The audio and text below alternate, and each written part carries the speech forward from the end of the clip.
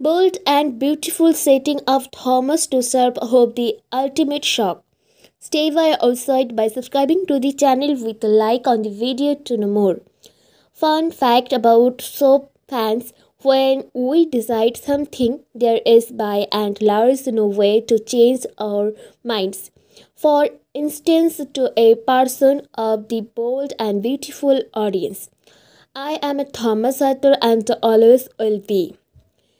Am I really too? Hell no, yes, I live broken the character to talks for keeping hope in the dark about her baby not being dead. Hastening Emma's demise. Manipulating Douglas to order the object of his offsets down the isle. Using Zoe as a pawn in his game. Faking a call to Cepheus to break up Ridge and Brooke, ordering his son to do the wrong thing and keep quiet about it, and acting as if being with the woman he loves is not sufficient to justify their relationship after a few months together. But do I hate him? Of course not.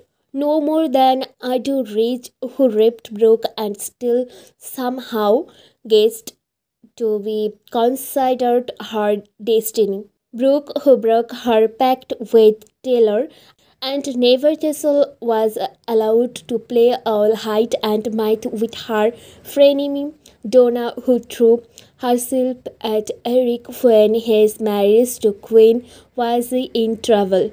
Eric, whose sonnet interest in pickleball severely undermined the love we thought he felt for his then wife, Bill, who moved in on Steffi the second he was emotionally override enough to have sex with him. Hope, who lied to Lima about her lust for Thomas for ages before she kissed him, and then some.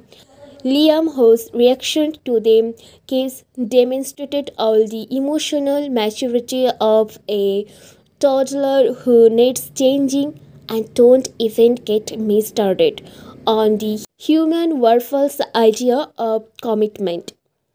Guessed I had no many characters in theory.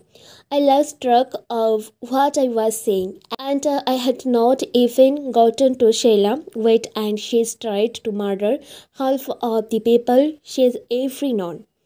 I know you won't believe this anymore than I will ever by that the deck was not from the start shocked against Taylor in her and Brooke's last tells over rage that week. Come on, but the point is, I wrote for Thomas as much as I do any characters in his brain blade making on a mannequin state. There was only so far that the show could take him. He had to turn a corner. He had to be remedied, and I wanted him to get a fresh start. If Matthew Atkinson could sell Thomas' conversation with a dummy, he could sell anything. Ice to a slow man, salt to a slug, Nonal Clohik beat me. I thought we were getting that slate whipped clean with his romance with Hope.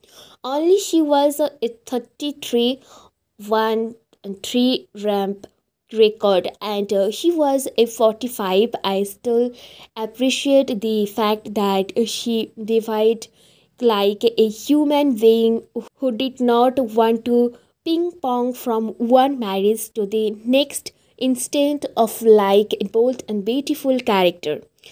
And I still dislike that Thomas was not willing to take the win for now, an ongoing happy and successful relationship with the woman he loves.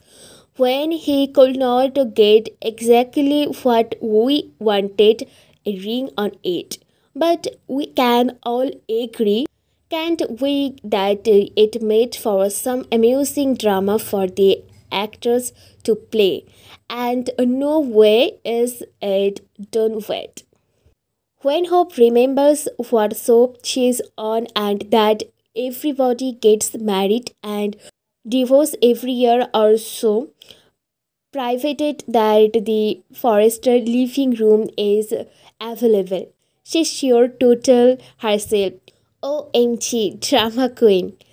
Why am I making such a big deal about this? And highlight it overseas to throw caution to the wind and accept Thomas' proposal. Only by the time she gets there, he will be enjoying escargot with Ivy, whom, thanks to Rich not being Eric's son, is not a blood relation. We even in Europe, Forrester only date pseudo relatives. To add insult to injury, Douglas will turn out to be crazy about Aunt Ivy. In the work of the shock, we might she hopes still a play or 10 from Mom Playbook to antics Thomas back into her arms. Brooke might even coach her from the sideline. Hey, there's a reason she managed to seduce Reese into her orbit over and over and over again. What say you, bold and beautiful fans? Are you down for a Ivy Thomas Hope triangle? Thank you for watching this video. Please like this video and subscribe my channel. Have a nice day. See you next time. Bye. Love you all.